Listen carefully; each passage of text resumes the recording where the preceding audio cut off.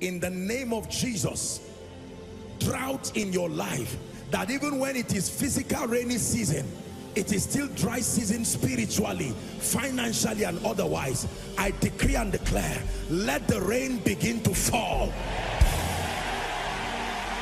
Let the rain begin to fall. Let the rain begin to fall. You're welcome to another spirit-filled message on Christocentric Message. If you're new to this channel, I would entreat you to hit on that subscribe button and then to like this video. As well, I would want you to share this message across, because we believe that as this message is coming forth, it's going to bless you. Graces are going to be imparted unto you, and then God is going to visit your home. Thank you for watching. Stay blessed. Psalms 139. Shalabakora Sembradina. The last few weeks we've been having unusual angelic activities in our midst. And every time there is an unusual activity of angels, it is because of prophetic things that the Lord is doing in the midst of his people. Hallelujah. Thank you. If there is any prayer I have for you, is that nothing will take his place in your life. If there is any prayer, I won't pray for you for a car or for a house or for a husband. Those things are, I will insult you if I pray for you for those things. When you have him, I'm telling you, you have everything. You see, many of you may sit down, you're wondering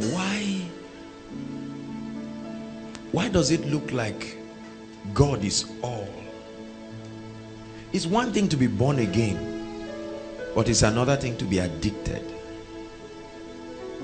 Totally. Where you are not just giving him your hands or your lips, but he takes a hold of your life. You're not just saying, Lord, this is a portion of my heart, but he has everything. If he's not Lord of all, then he is not even interested in being Lord. And this is what we seek to cultivate in our hearts. Your intimacy with the Holy Spirit will make many things happen for you in life. See, let me tell you something.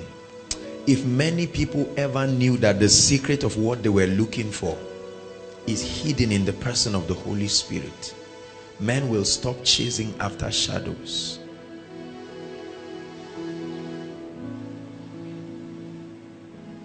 Do you know that the Holy Spirit made Jesus the Christ? Do you know that the Holy Spirit empowered the patriarchs and the prophets of old? See, I want the Holy Spirit to be real to you. He's not just some textbook or some wind or fire. The Holy Spirit is a person. When you know him, you are the greatest man in the universe. I'll forever be chasing after you. I'll be chasing after you forever. Lord, I'll forever be chasing after you. When men chase after so many things, I'll be chasing after you. This is my commitment, that I'll forever be chasing after you.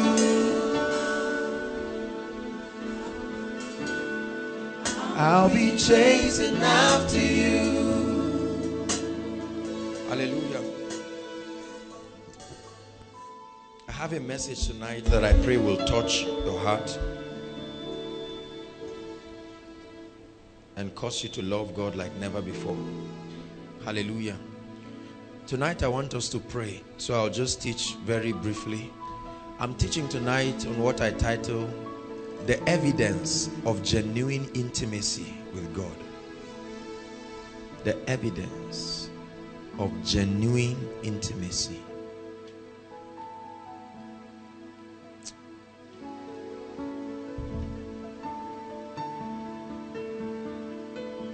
The evidence.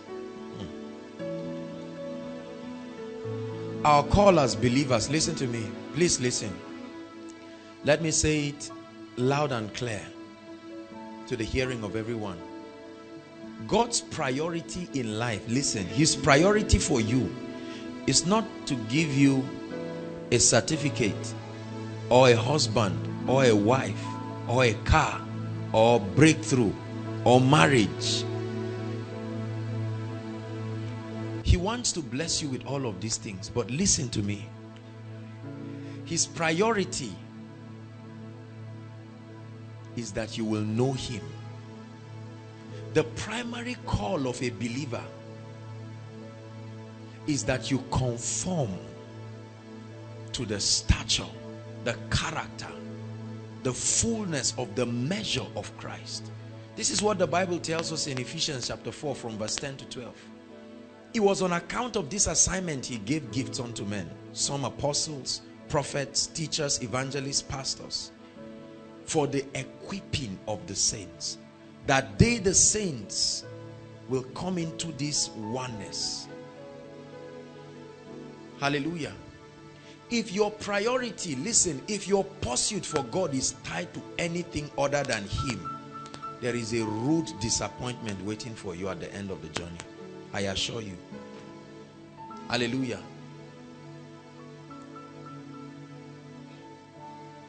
There's so many people who chase God because of the problems in their families or the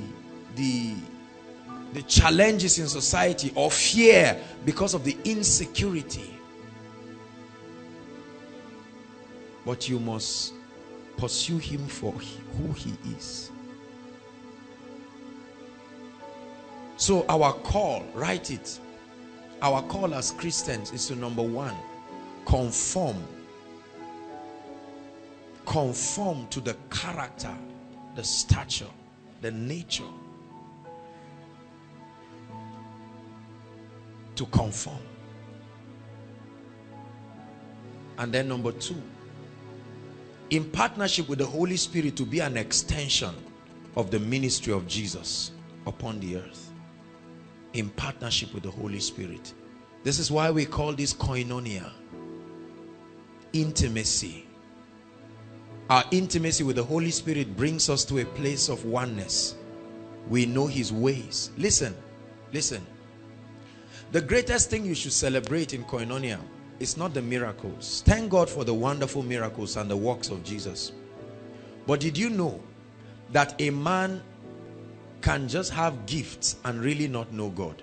The Bible says he showed his way to Moses, but his acts to the nation of Israel. We live in a generation where men and women are captivated, and there's a place for the miraculous.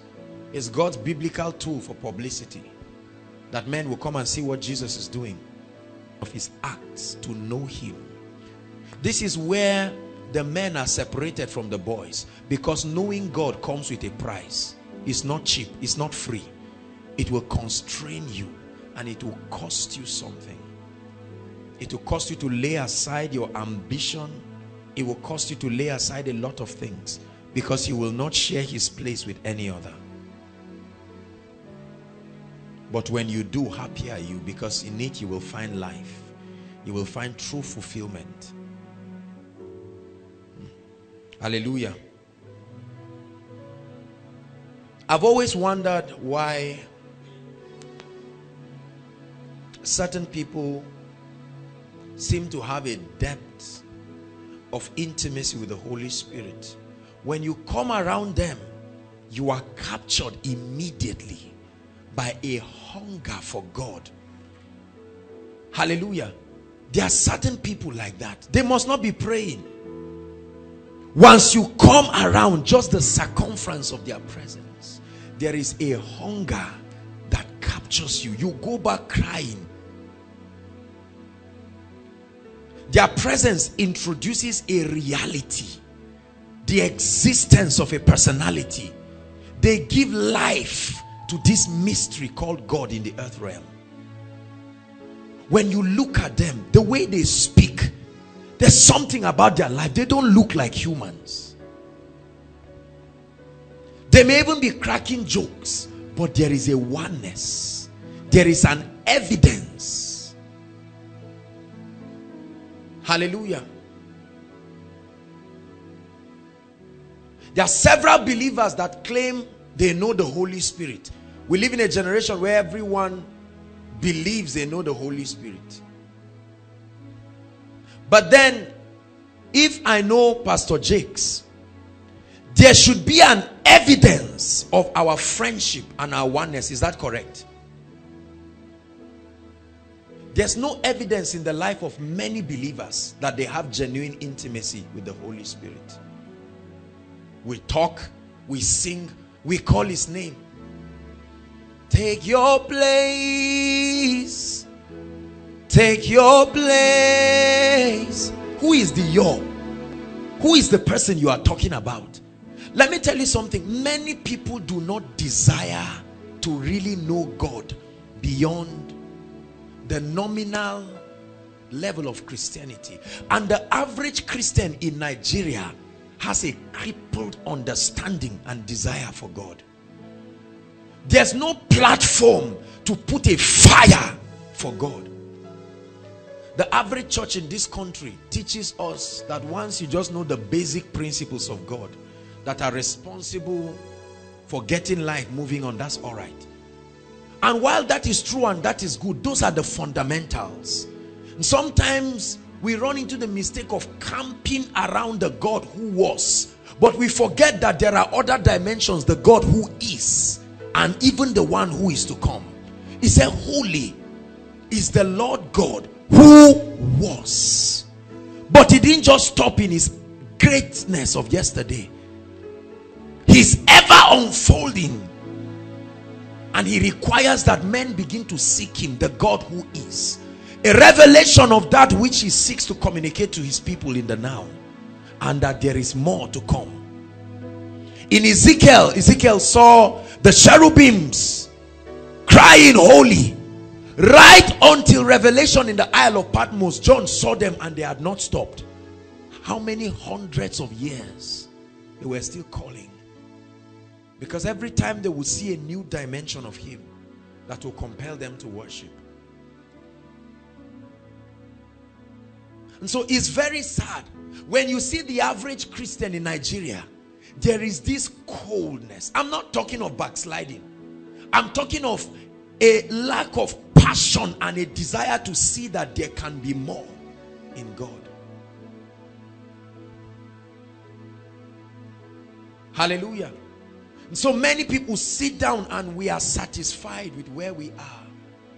And even when we sing songs like More of You, when we sing songs like I Love You, when we sing songs like Show Me More, you know, all these kinds of things, we really do not mean it from the depths of our hearts. You know why? Because there is no evidence.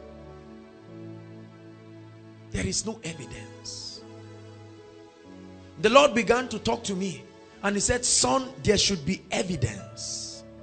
Evidence. Listen, if you know how majestic the presence of God is, let me tell you something. There must be a signature upon your life that you are a man of his presence. This is what brings the anointing of the Holy Ghost. Many people try to look for the anointing now without the Holy Spirit himself. Hallelujah.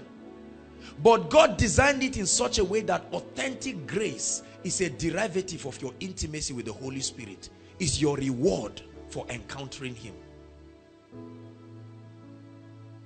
When angels begin to manifest in this place, there is an evidence in the earth realm that shows that there are angelic activities.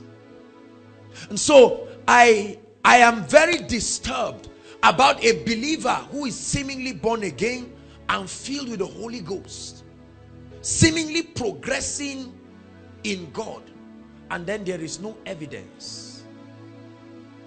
Hallelujah.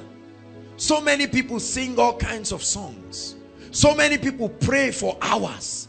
So many people spend time roaming around, but there is no evidence in their lives. If Jakes has a perfume and I hug him and I hold him, or I wear his clothes for long, is it true that when I pass you, you will know? Hallelujah. Shouldn't there be a fragrance of his majesty? Shouldn't there be a deposit, a leftover, a sign that you were with him? The Bible says the disciples were with Jesus to the point that their physical appearances were altered. Judas had to use a kiss to identify who was Jesus among them. They had come into oneness, koinonia. The Bible says when they saw Peter speaking to the Jerusalem council, they looked at him and they said, is this not a fisherman? But he had assumed a level of oneness with his master, that he had begun to manifest like him. How many of you have seen two people who are together, a protege and a mentor, and later you see him begin to talk like that person, act like that person? That is a symbol. Hallelujah. You can just hear a man of God preach and you know this is a pastor in living faith, or this is a pastor in deeper life. There is an evidence. I'm asking you a question tonight. What is your evidence? What evidence do you have to convince the world that you are truly a man that has the presence of God upon your life? There must be a genuine evidence. If it is true that your prayer is to God Almighty, if it is true that you love him the way you sing, if it is true that you have passion, should there not be a signature in your life that demonstrates to the world? The name Christian was an encapsulation that was given as an evidence, a symbol. Certain people behaved like Jesus, so much so that they were given a name Christians. Every Sunday, Monday, Tuesday, Wednesday, Thursday, Friday, we have millions of people all over Nigeria trooping to different churches, different camps, different places of worship, auditoriums, and you ask them, where are you going to? They say, I'm going to worship. They've been doing that for years, 10 years, 20 years. They've given birth to children, but you look at their life, there is no evidence of genuine intimacy. They pray in tongues, they call his name, they stand on stage, and we preachers do it. You say, Holy Spirit, the one I know, the one I love. But there is a distancing between you and the person you are talking about. Have you seen anybody claim to know a stranger, and the way the person is talking, you will know this person is not used to this stranger, or this person is not used to the person he's talking about? Many people truly do not know the Holy Spirit, because when you know him, I used to hear Catherine Kuhlman cry. Benny Hinn said it, that Catherine Kuhlman used to cry and say, he's all that I have, he's my best friend. It doesn't make sense until you have encountered him. Listen, let me tell you something. When Jesus appeared to me, I knew why the apostles loved him to death. Hallelujah. I knew why these guys ran with a passion for God. The Bible says, even in Hebrews 11, that some people had the opportunity to escape, but they refused, as a demonstration of their commitment to him. What is your evidence? We sing beautiful songs about his presence and his majesty. Beautiful songs. Breathe on me, I look to you for life. Breathe on me, I look to you for life. Every time you're singing, people know if you really know the person you are talking about. You can come and sing, you can come and shout, you can come and preach, you can jump around, but I'm telling you the truth, there is an evidence. And tonight I'm going to show you, we'll be examining from God's word, And I trust that this brief examination will create a passion in us, because at the end of it, some of us will find out that we need to go back into the place of genuine hunger. We either left God on the way in pursuit for many things. Hallelujah. There must be an evidence. The first thing that happens when you begin to expose yourself to the presence and the glory of God. In the glory I will stand. I will stand and lift my hands. In the glory I'll receive every miracle you have for me. It's in your glory I will stand. Lord, I will stand and I will lift my hands. In your glory I'll receive every miracle that you have for me. So take my heart and mold it. Take my mind.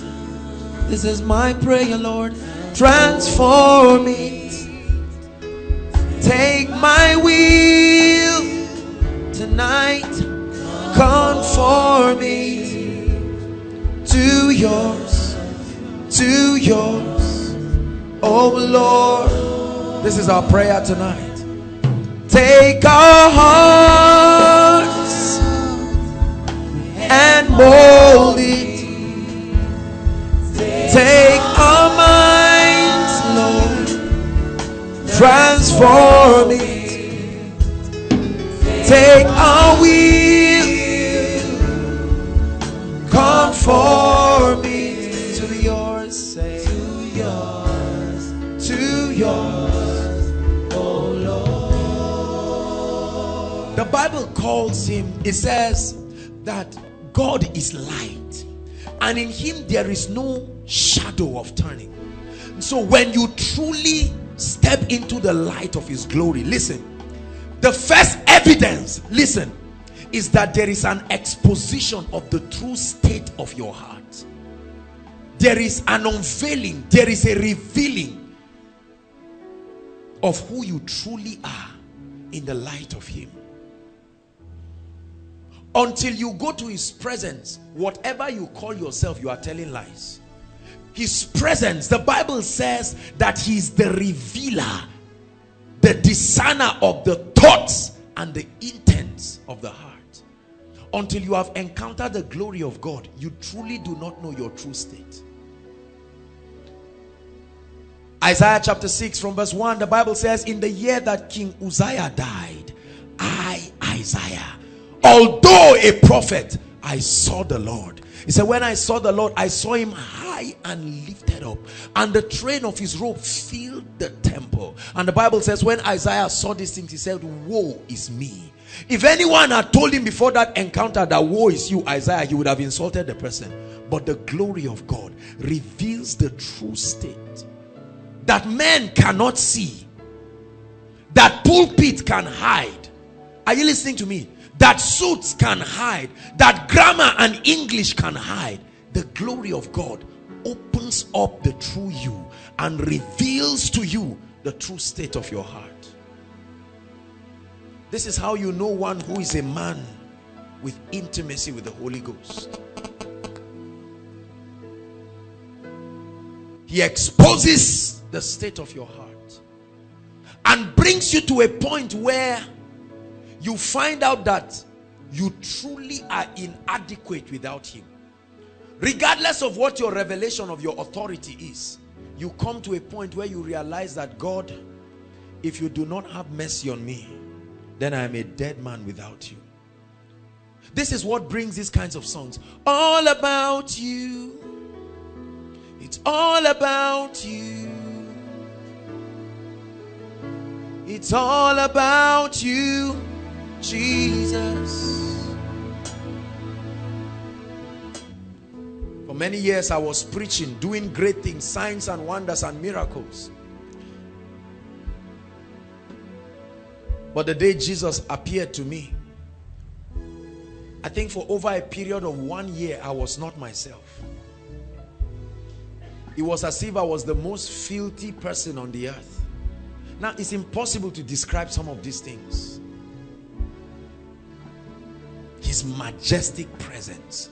When you stand before him and see him in the beauty of his holiness, his majestic presence, it does something to you. You will never be the same. Let me tell you something. No matter how hardened you are, no matter how hardened you are, the human spirit was designed to respond to the majestic presence of its maker.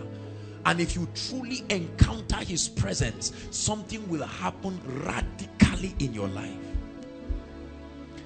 This issue of coming to church and loving God and not seeing a need for change and adjustment is a sign of the absence of the presence of God. Hallelujah. Psalms 139. Let's look at a few scriptures. I want to be very brief so we can pray. This is not a teaching, really. It's just an exhortation. Psalms 139 verse 23. The psalmist, a man who we know to be a man of his presence, had this to say. 139 verse 23. Search me, O God. Stop. Look up. Do you know what it takes for a man to open up himself and say, God, probe me? In this country, when they told politicians that they want to probe them and find out their accounts, did they agree? You know the level of honesty and brokenness it takes for a king to open up himself before God and say, Lord, search me. He says, search me, oh God. I'm not hiding it from you. Search me. People can call me names. People can call me a great person, but before you search me, this is an evidence of genuine intimacy with the presence of God. That consistently you are aware of your inadequacy, not unto guilt and condemnation. Are you listening to me? But unto a passion, imparting upon you reverence and genuine respect for his majesty. Is that an evidence in your life? If that has not happened in your life, then you see that there is no genuine intimacy with the Holy Spirit like you claim. There is no hiding it. This is a clear universal litmus test. It should work for everybody. Because the more you see him, the Bible says you are changed. But for you to be changed, God will show you your present state and compare it with his own, and you will be compelled. Man only embraces change if you show him that what he's about to embrace is greater than what he's living. Otherwise, he will not live it. Hallelujah. So you must see a higher light. The Bible says when Saul was on his way to Damascus, full of passion, he was going to go and kill the Christians. The Bible says a light appeared to him. In an instant, Saul said, Lord. He called him Lord. That's the byproduct of an encounter. That a man who has been hardened, who went to collect permission to kill people, in a moment. This is what happens when an unbeliever comes to sit down in a place. If that environment has genuine intimacy with the Holy Spirit, it should not leave that person the same. You see the reason why many Christians do not have a genuine fire for God? We sit around unbelievers and there is no sign whatsoever. So it's either God is not there or there's something wrong with us. Hallelujah. Jesus met the Samaritan woman. Just sitting with her in a little conversation, what happened? The glory of God wrapped her in such a way and a manner. The Bible says she even forgot about the issue of fetching water and ran to the city and began to say, come and see a man who has told me all about me.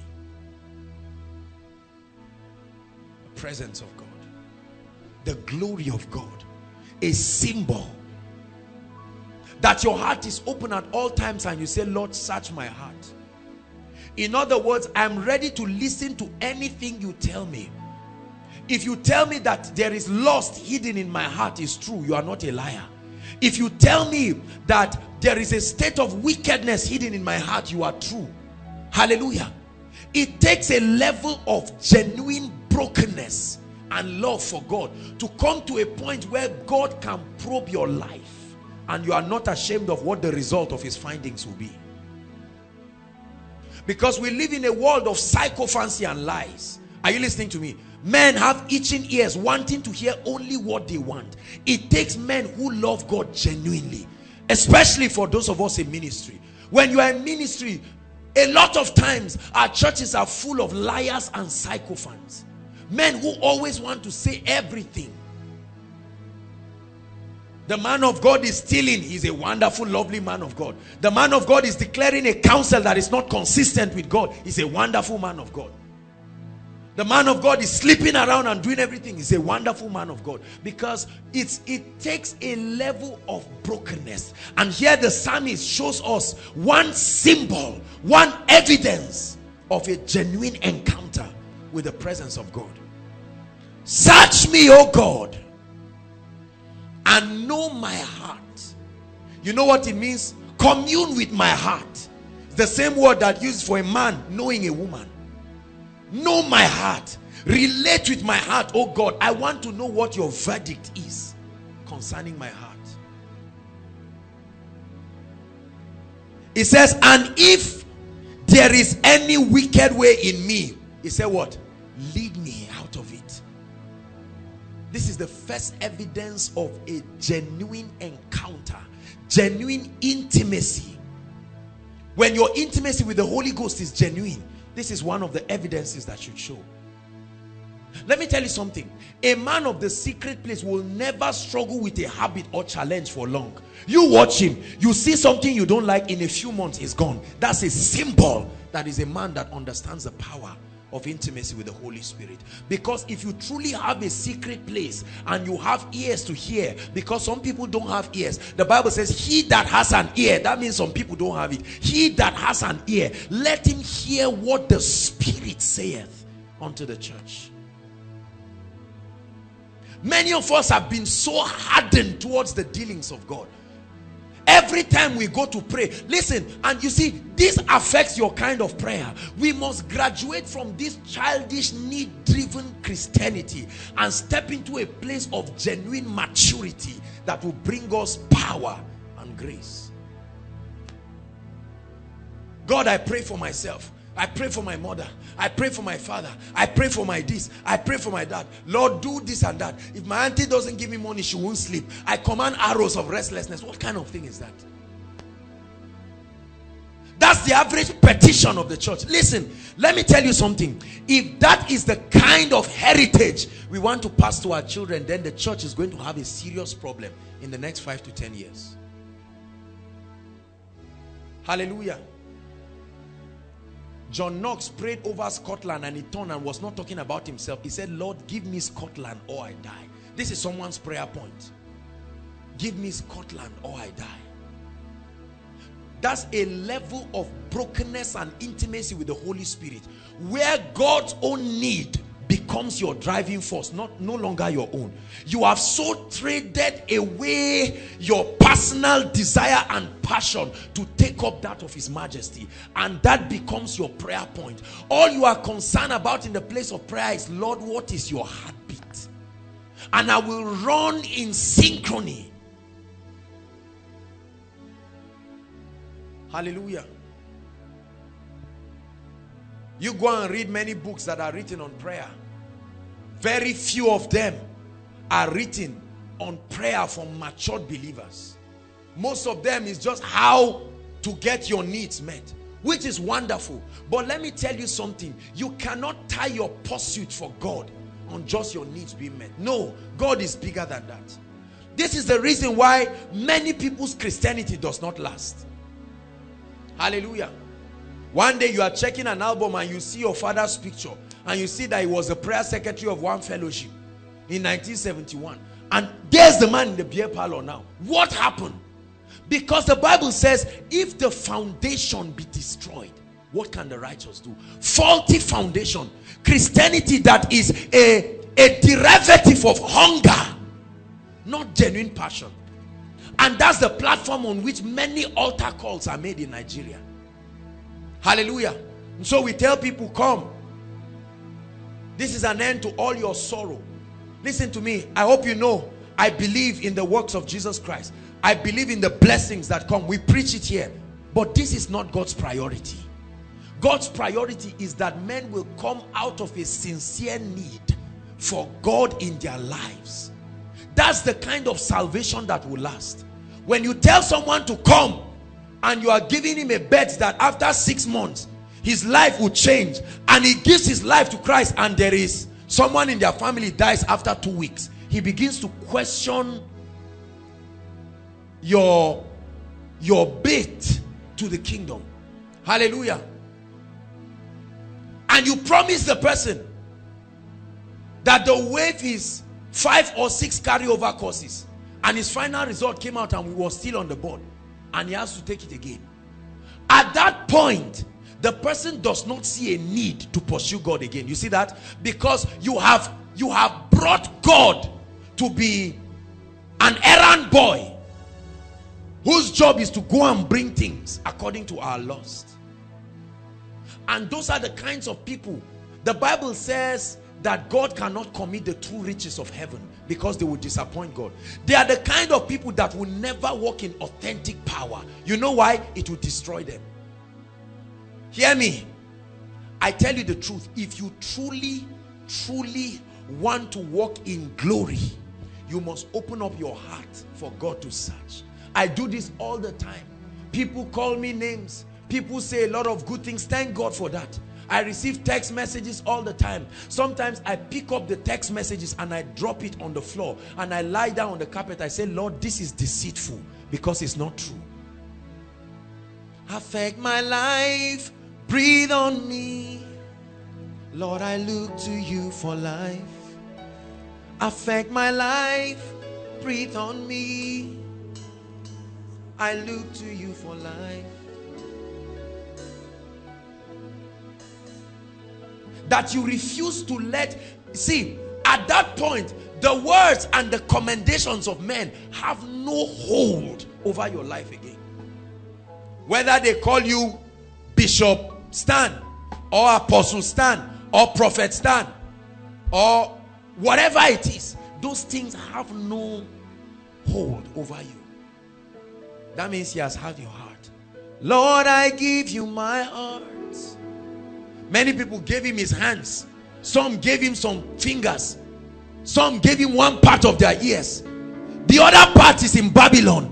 One has entered. Every breath that I take, every moment I'm away. See, those that wrote these songs were not looking for money. They were not trying to produce album to look for money. They had a genuine passion, and out of the overflow of their personal hunger, they wanted to infect the world with that hunger in an attempt to bring men to the realm that they were relating with God in. But right now, we have all kinds of people singing these songs, and you know that their hearts are not open. Let me tell you something. The first evidence of an open heart is the complete destruction of pride. The first evidence that you have opened up your heart, because pride is usually hinged on something you know or you can do. The moment you open your heart, the first thing God does is to kick out anything that is not him. Have your way in me. That you open up your heart and say, Lord, men call me a great man, but what is your analysis? Hallelujah. Men call you a great servant of God, Men call you a great this and that, great this and that. You see, let me tell you something. In all sincerity, I know I can't stop it, but I fear greatly when people begin to give all kinds of commendations, because those things can be deceitful. Listen, the greatest enemy of success is the last one you had, not failure. Failure has never made anybody a failure. Failure always gives you reason to move higher. But the last success you had brings about complacency and a sense of relaxation. Any man who is a man of intimacy with the Holy Spirit, there is always more. You are always dissatisfied with where you are, and there is a genuine passion to rise higher. It's all about you, Jesus. Whether on stage, whether as a celebrity, he's got your heart. You are not saying, Lord, let me keep my heart with you like a bank. And when I get to a point where I feel I do not need you, I come back and I say, Lord, that heart I gave you, is there any, can I give you money and collect the heart? Will your Christianity last in the face of honor? Will it last when all your financial needs are met and 80% of your prayer request is gone? Will it last when the husband finally comes now? Will it last when the child? Do you know that for many people, the lifetime of their Christianity is when they receive a result? The moment a result comes, that's it. No more hunger. Hallelujah. One of our dear ladies in this place was speaking with me a few days ago and was telling me that while she was on campus, she was the one who was wayward and not serious. And there was a fiery sister. When I say fiery, I mean genuine fire. She was the one who used to hold her hands and say, go and pray, go and do this, go and do that. And she told me, she said, do you know this lady right now? That she went to her house and she saw another man, married man, big man with his wife, alive and healthy. Nothing has happened. The wife is at home with the children. Hallelujah. And her small house, the man came here to visit her. What suddenly happens to it? Do you know the level of fall it takes for you to forget where you started with God? That's a level of absence of intimacy for a long time. To a point that the Bible says your conscience has been seared with fire. That a man falls from a great height to an extent that you who was making a vow. You see, that's why when you say, Lord, I live for you, God will say, I'm not yet sure. I'm not yet sure. Open up your heart. Many of us have tendencies that are enshrined in our heart. The day 1 million enters your hand, God will have to use prophetic words to beg you and say, remember, I'm alive. Many of us have not tasted honor. You don't know what it means for people to hold your Bible and move around and say the man of this and that and that and that. And you are like, so there is a possibility to live a higher level of life like this.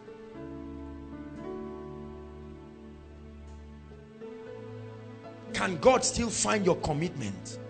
Will money or fame or power or any of these things affect your prayer life and affect your sacrifice? Can you still go down on your knees when you are wearing a designer's of 1 million? You say, Kai, this carpet is rough. The same carpet you knelt down in to bring you the grace and the breakthrough. When you were taking Gary and adding all of this, you had energy. But now you eat chicken, you take pasta and every kind of thing. Italian dishes. Those Italian dishes wiped out the presence of God from your life. The Bible says, whose God is their belly. Take what I'm saying very seriously tonight, because the kind of church we have is the type that if God does not bring breakthrough after 1 year, many Christians are leaving him. They are packing their load. God is like one of the many things they are trying. Hallelujah. You know, there's this game people used to play. Ladies, I pass here, no way. I pass here, no way. So people pass different things, and then they came to Jesus. I pass here, once there's no way, they follow too. They're looking for something else. That's why people resolve to go to herbal medicine when it looks like. It's a sign. See, it's a depth of your conviction. When you try and try, they say, Kai, come home. Come home. They say, let's watch and see what God will do.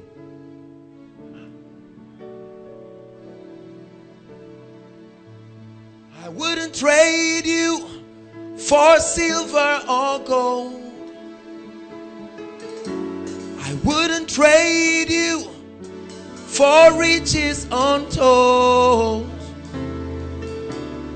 You are my everything. So if you are here and peradventure you became a Christian because of these many reasons, you'll be born again afresh tonight and get serious, because that thing you did was not born again. Hallelujah. Oh God, if you don't give my sister a husband after 2 weeks, I know you are not Lord. You mean it? Job said, though he slay me, yet will I praise him. Listen, I want your Christianity to be rooted on an unshakable foundation. That's why many of you have seen some of your mothers. I've said it here and here again. Many of them loved God. That's why in the height of their blessings and everything, you still see them sing songs.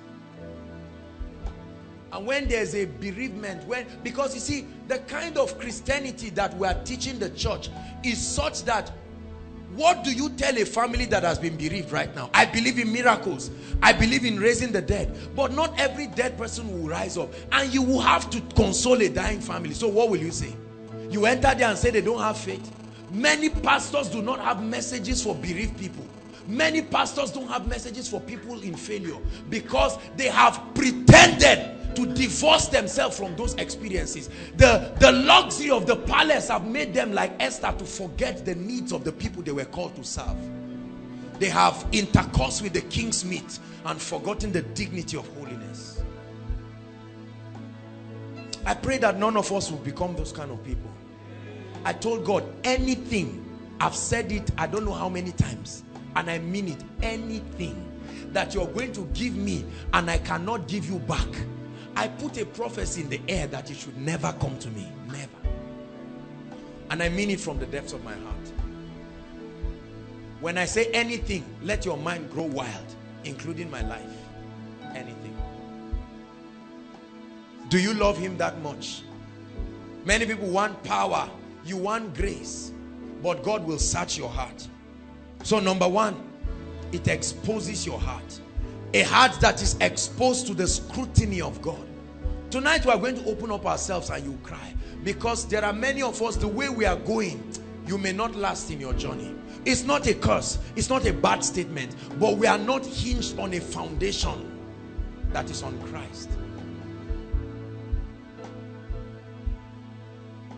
Hallelujah. Write the following scriptures down. You read them. We don't have time. Psalms 51 verse 10.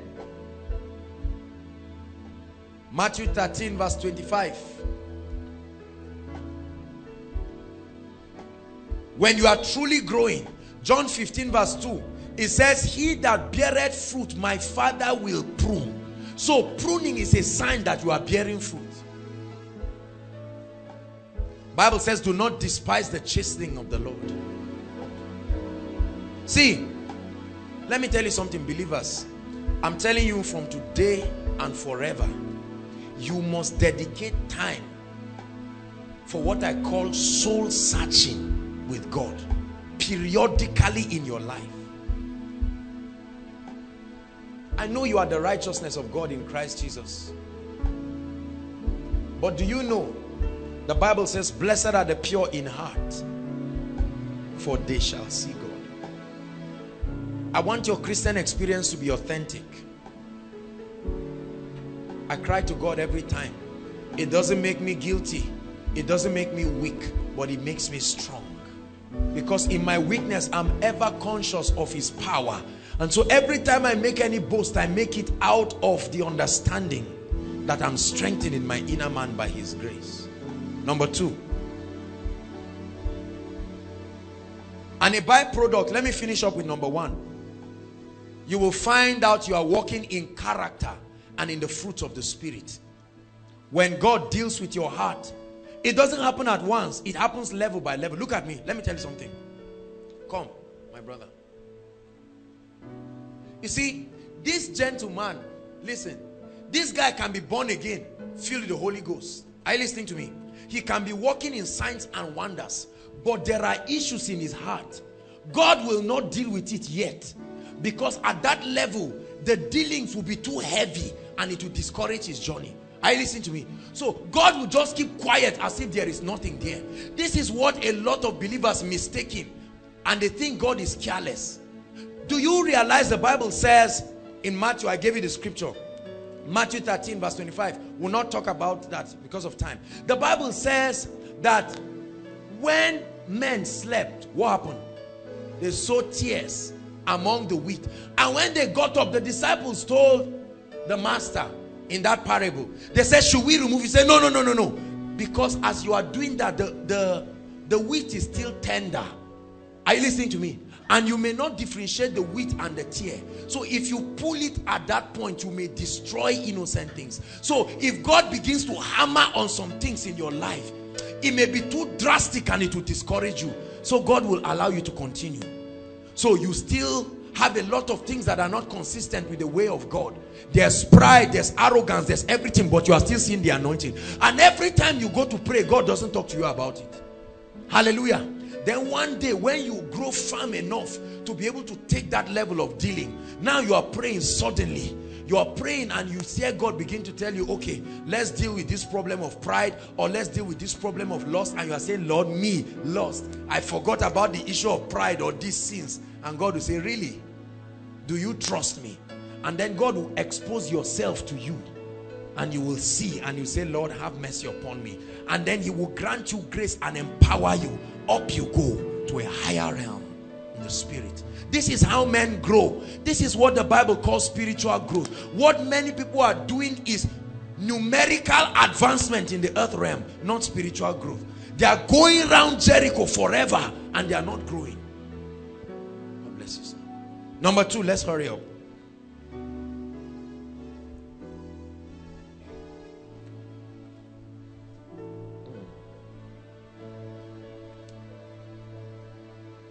When you have genuine intimacy with the Holy Spirit, it will conquer unbelief permanently in your life. Communion is the true key to activating the faith of the Son of God in your life. For you cannot trust a man you do not know. See, faith was not designed just to stand. It has to be faith in something or someone. And the degree to which you know that someone is the degree to which you can stand. Look at me. We have been relating for a while, correct? Week after week, months after months, years after years. Based on that, there are some things I can tell you. If I tell you right now,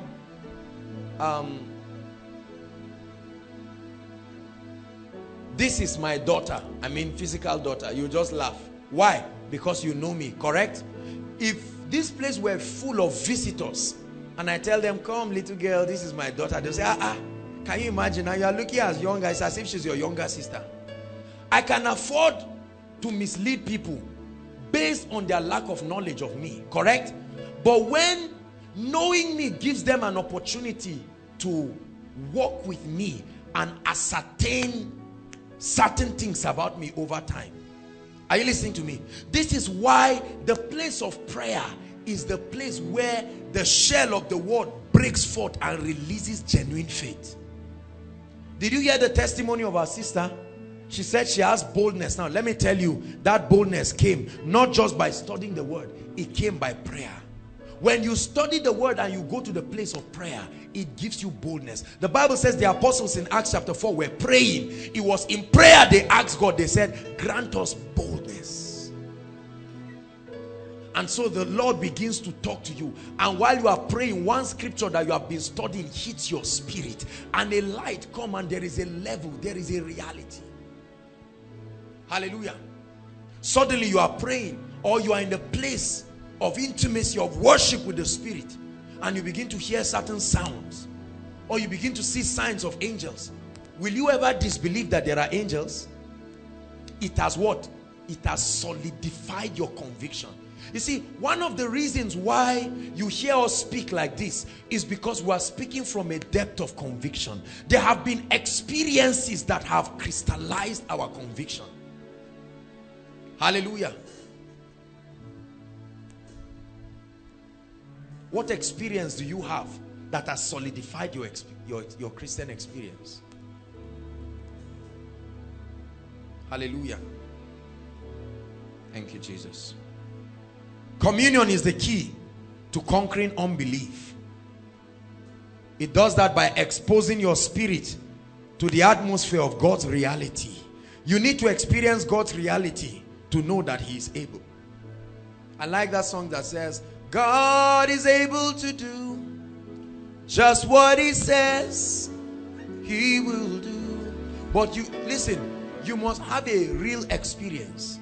If your sister has been pregnant and they tell you that the baby is so big and they have to cut her open, you need a miracle, correct?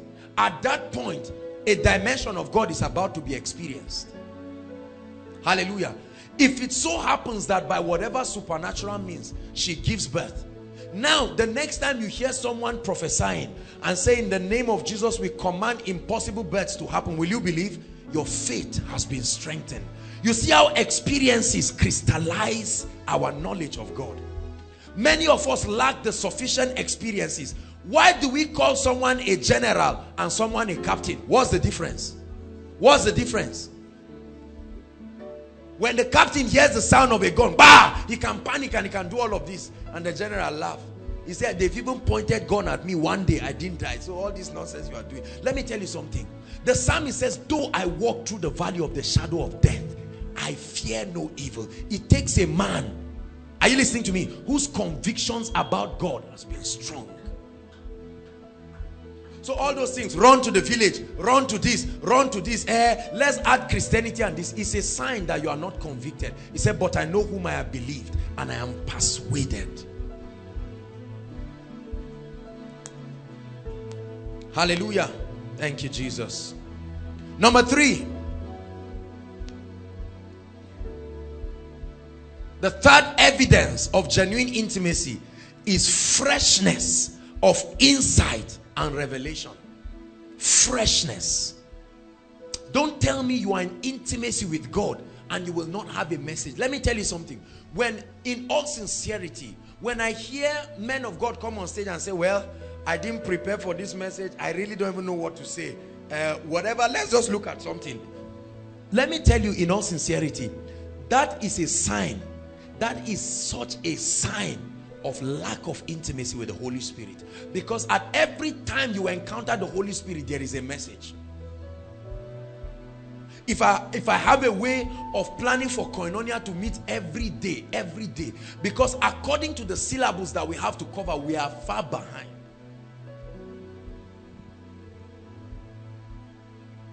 Sometimes people meet me and say, you just finish a ministration, you go for another one, you minister, and then you go and you are talking about different things. And many people do not know that many of my messages are experiences. I share some of them with you to encourage you. Sometimes I'm sleeping, minding myself, having a sound sleep. And then I see things in the spirit and I wake up and God tells me, share it. That's how messages like commanding results and so on and so forth came. These things were not just rehearsals.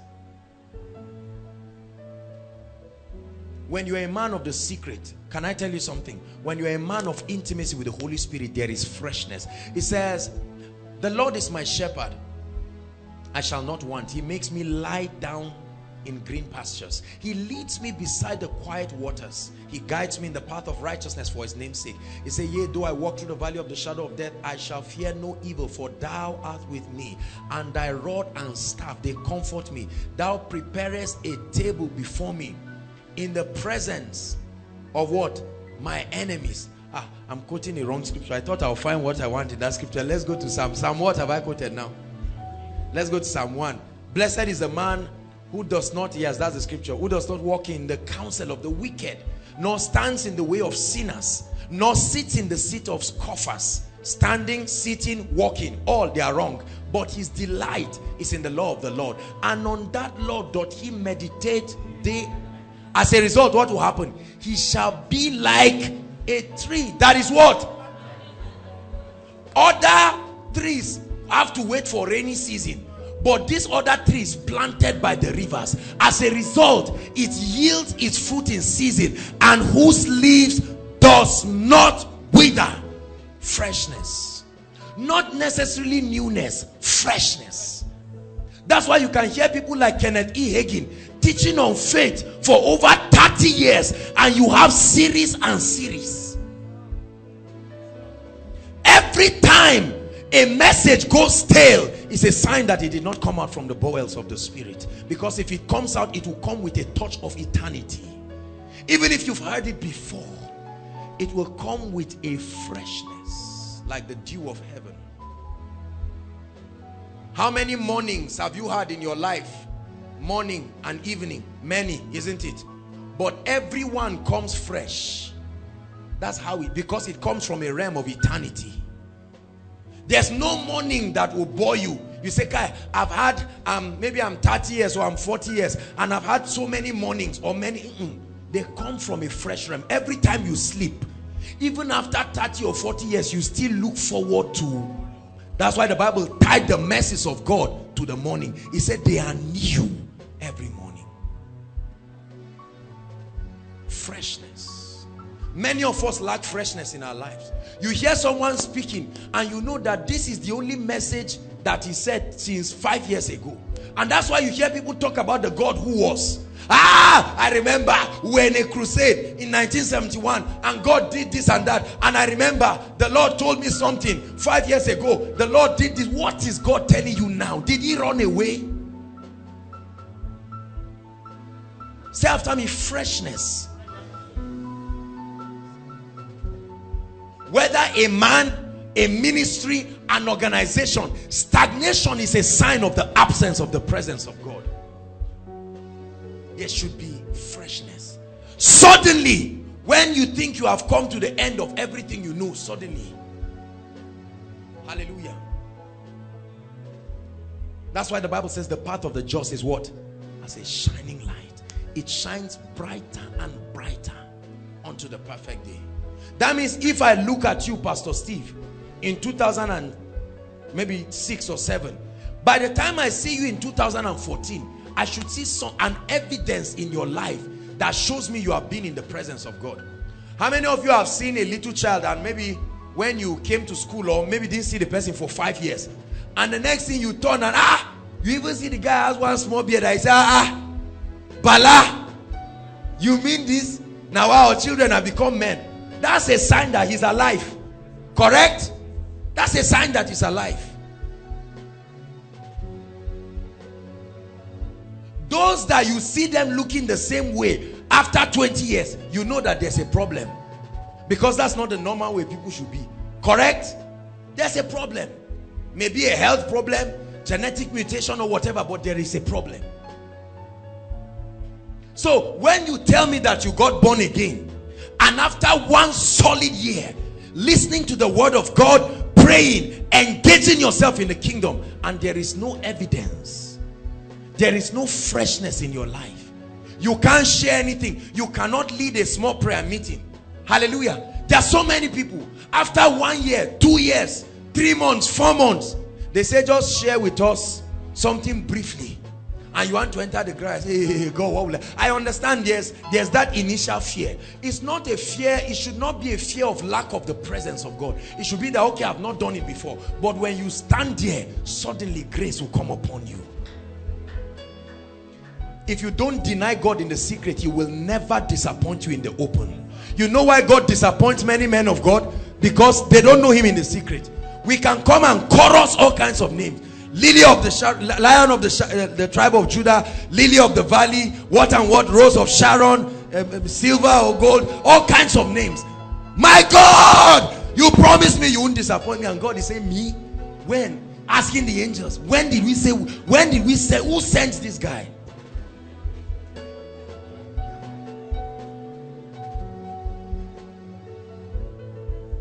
But when you are a man or a woman of the secret place, you can stand and sing and say, I know my God will answer me.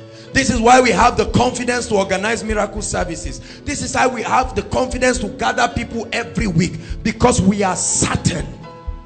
He said, that which I tell you in the secret, declare thou on the mountaintop. That's why he blesses us with new songs. If you leave Koinonia after 3 or 4 months, you will come and hear a new song. It's a sign of freshness. Some of these songs come through dreams. Some of these songs come through people in the worship team. Some come through congregations. You note any church or denomination or group of believers where God is there, there are fresh things. The Bible says, sing unto the Lord a new song, because he expects that his presence should give you a new experience that should produce new things. Thank you, Jesus. Freshness, freshness, freshness. Psalm 36 verse 9. Lord,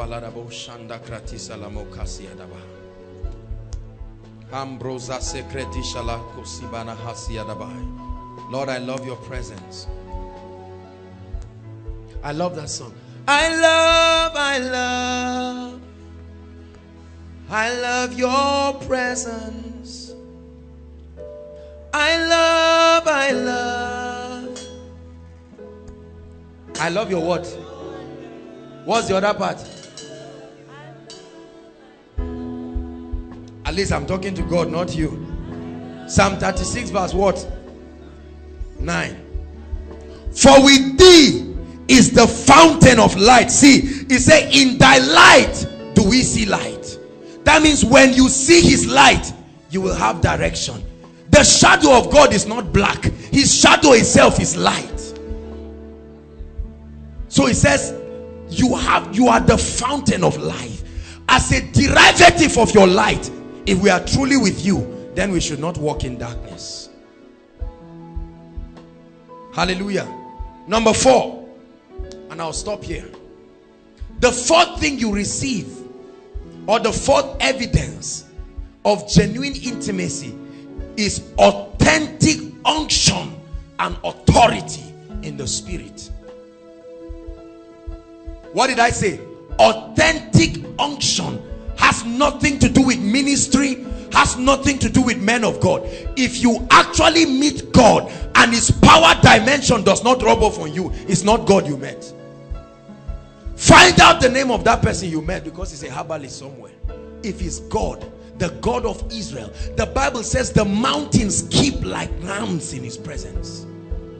The majestic one, who with the breath of his nostrils parted the Red Sea, and you are spending time day after day, week after week, his power dimension, that unction of the spirit will rub off on you. That's why you see many people, they don't even know. Let me tell you something. When I began my pursuit for God, I was not looking for power. I'm not sure any of us was looking for power. We used to just go and pray and fellowship. We didn't even know the anointing was on us.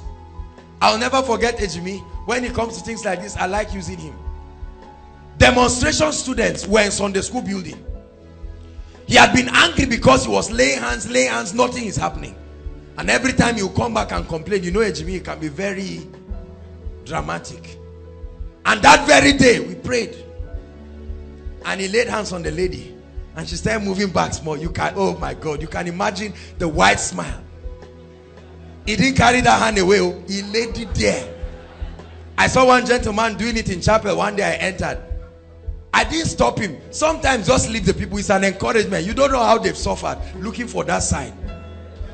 Hallelujah. And so when you touch the lady and she's almost falling, you now move from your secret place and come out where everybody can see and say, now the power of God will move, and act all kinds of drama, and God will stop you. It's an encouragement. A day will come, you draw your ears, say, oh, that's too much, let's go back to work. A day should come when you pray for the sick and someone can come back with a testimony. You've prayed for 1,000 people, nobody got healed. You are not in the presence of God. There must be an evidence. The Bible says Elijah prayed, there was no rain. He prayed again, there was no rain. At the 7th time, what happened? There was an evidence. Let me tell you something. If it is the genuine presence of God, an evidence must show. A day will come, you will stand close to someone who is possessed, and without talking, suddenly you see the demon just manifest, and you say, go, leave the person in the name of Jesus. This is how we grew. That's why our prayer lives were exciting, because we're wondering what new will God do today. Hallelujah. I remember that time, every night was getting people filled with the Holy Spirit. We're so happy.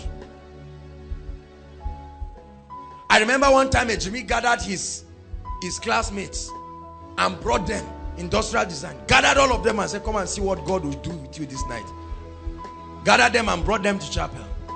We loved prayer, because prayer was not this boring thing I see people do. We looked forward to exciting times. And he was going to pray for them. After preaching a sound message, prayed for them, nothing happened. They were tired. He tried and tried again. That day when we were going home, Jimmy was angry. He said God would have, at least, that he knew what would have happened to their faith. If they didn't speak, at least they would have fallen.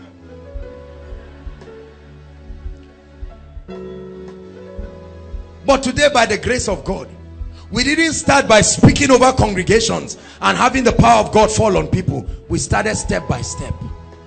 But that step was an evidence that encouraged us. And we said, man, this tongues is working. Let's fire on. And we went for crusade. My brother, when we went for crusade, we saw things that encouraged us. So rain had not fallen in that land, and it fell, correct? Hallelujah. Jakes was the head of council in that time. Bishop was our treasurer. We saw the miracle working power of God. Is your Christianity exciting? It will not be exciting if you are not in the presence of God. There's nothing new. God is not speaking to you. He's not challenging you. God can tell you, go and tell Ella that I will bless her. And that's your first time of the word of knowledge. You look forward to that time. You're shivering. By the time you get there, you've forgotten the message. You have to find one scripture. Oh, when you stand before them. You see, this is your Christian experience being rich. Many people's Christian life is dry and boring, because you don't look forward to any experience. I always look forward to Friday, because I don't even know what God is going to do. Hallelujah. Sometimes people send me messages. Like Grace sent me a message this evening. She told me how that she saw a vision of the meeting this night. I was so excited. I said, this is the kind of thing I want to hear. That one day you were challenged in your health and you say, let me try it. Let me not take drugs this time around. If it gets too bad, there's chemists. They are not locked. But let me just try. Say after me, authentic power. See, whoever you got your power from, you will depend on the person for the rest of your life. That's why some people can never live some men of God. Never! Because they have tied their life and their power there. And sometimes pastors, we preach and tell people, by the time you leave me, or you go, or you start your ministry, or you do this, your life will dry away, because I'm from the fountain that flows to you. Look, let me tell you something. The Bible says, Psalm 133, how good and pleasant it is when brethren dwell together in unity. It says it's like the oil that comes from who? The head of Aaron, the priest, who is Christ. And out of the overflow of what is in the head is where the body receives. And so your unction should come from the Holy One. He said, ye have an unction, not from a pastor. They can be channels, but the unction comes from the Holy One.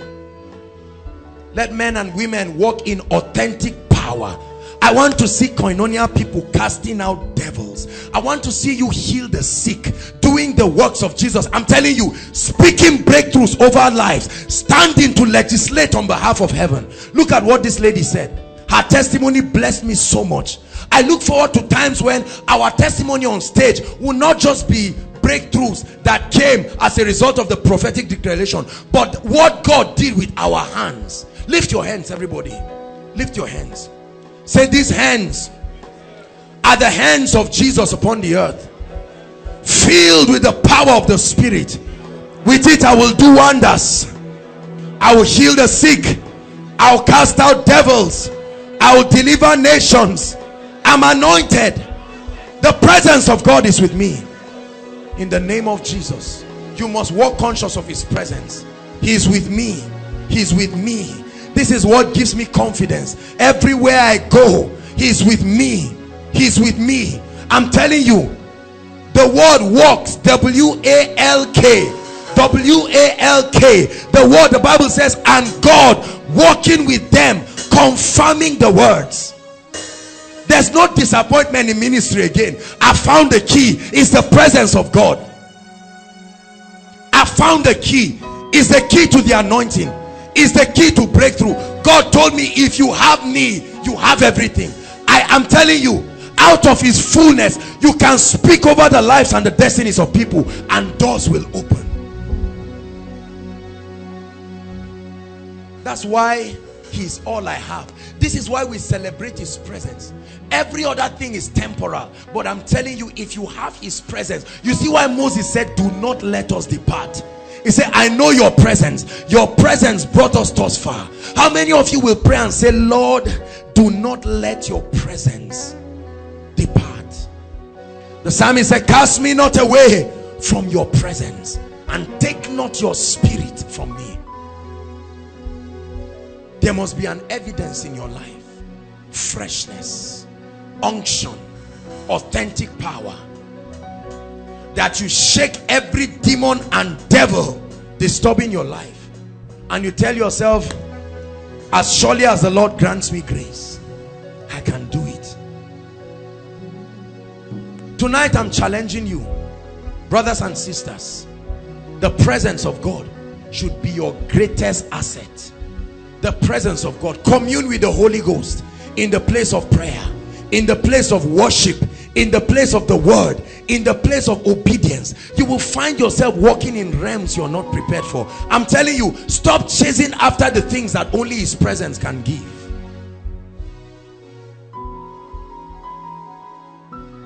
Hallelujah.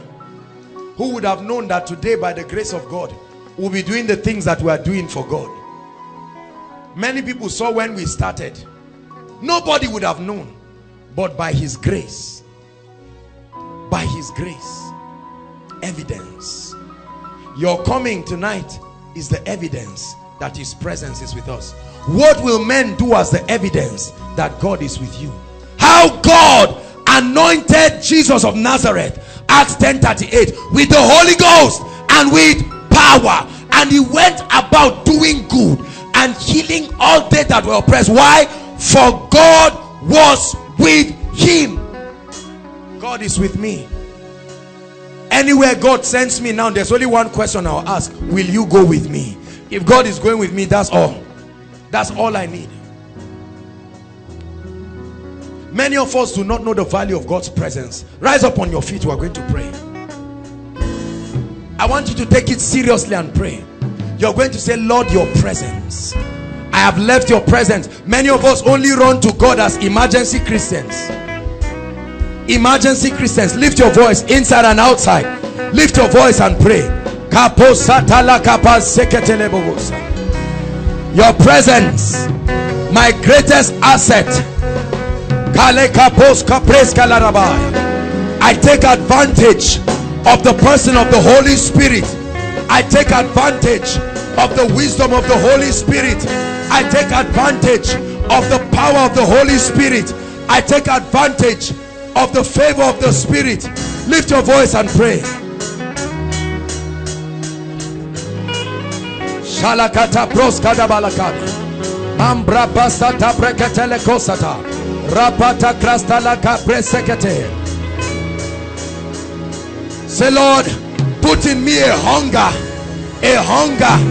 for your presence, a hunger that I will lie down in worship in your presence, soak it in the glory, soak it in the glory.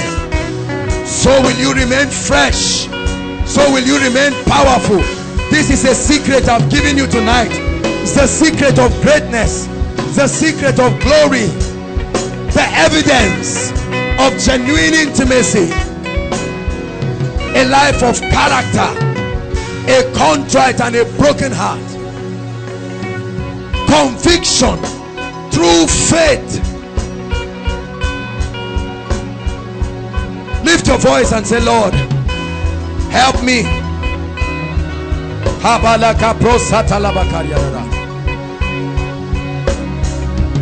Grace for prayer. Grace for worship. Grace for spending time in the presence of God. Say, Lord, open me up to visions. Open me up to dreams, prophetic encounters. Make your presence real. Make the Holy Ghost real. Make the Holy Ghost real. Make the Holy Ghost real in my life. Pray and say, Holy Spirit, reveal yourself.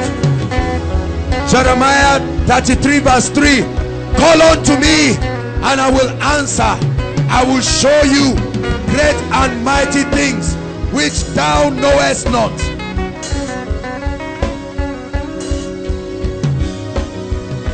Hallelujah.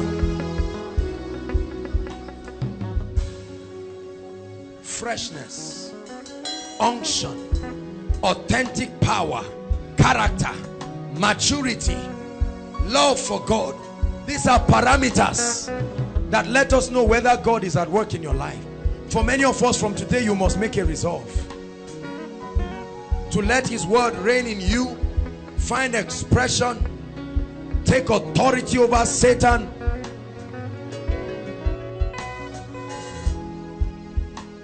Hallelujah. Now please keep standing. I'm glad to announce to you that we are ready to commence our school of ministry finally. Come on, you should celebrate Jesus. Hallelujah. It's one of the great things God is doing. By the grace of God, Bishop Stan will be directing our school of ministry. It's going to be powerful 4 months, intensive weekend programs. Hallelujah. The forms are available. They are free, but limited. We'll take only limited people. You know that God has called you into the ministry or to be an ambassador. I'm not just talking of fivefold pastor. You know that you have a hunger and you want to learn more, to know more. It's a powerful time. We're going to graduate our students. Hallelujah. We're going to have lecturers from different ministries and different people according to the order of grace that God has given them. It's going to be an awesome time. Hallelujah. Praise the Lord. And so please don't be emotional about it and just run and come and collect the form and stop someone who is supposed to.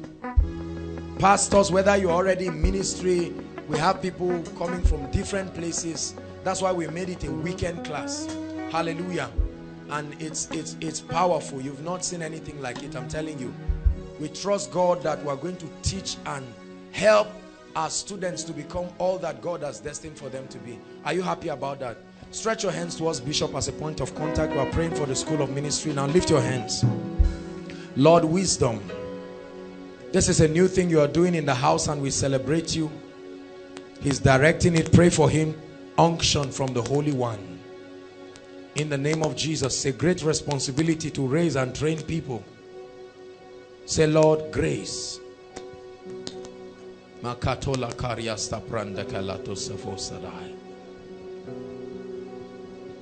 Thank you, Jesus.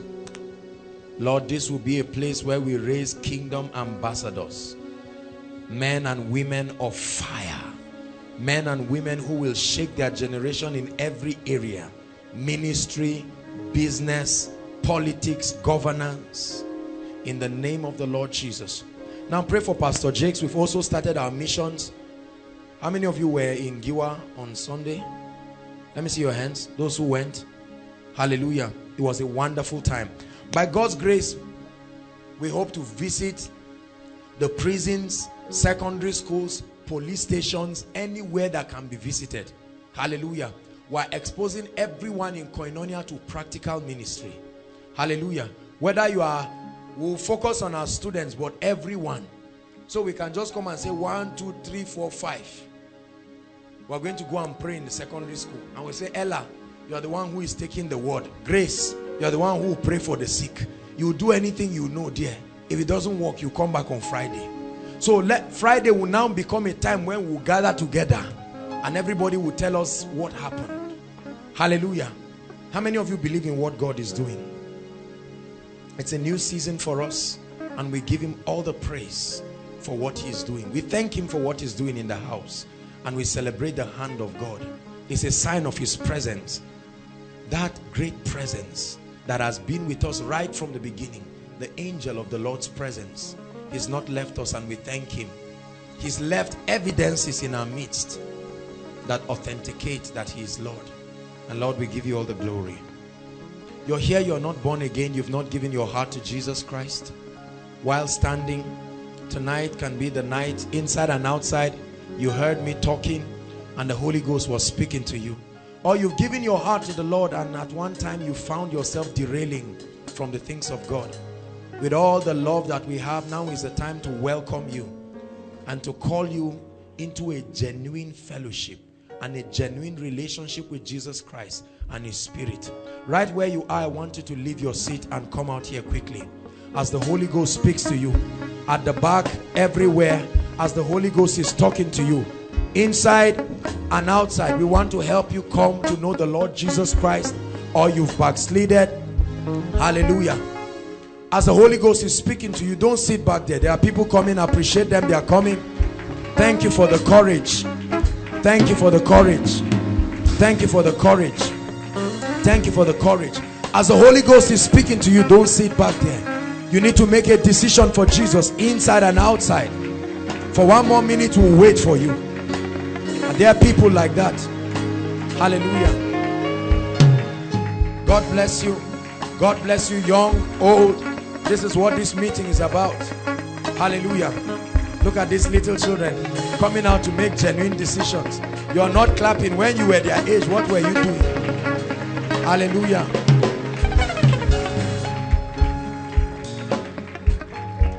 Thank you so much, brothers and sisters.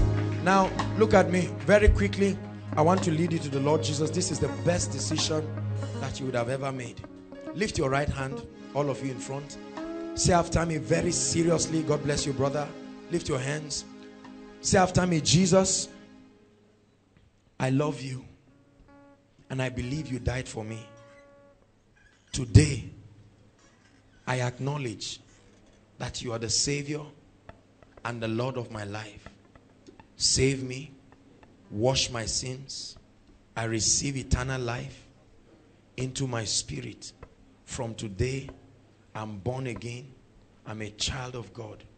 In the name of Jesus. Father, preserve these ones. Spirit of the living God, I commend you.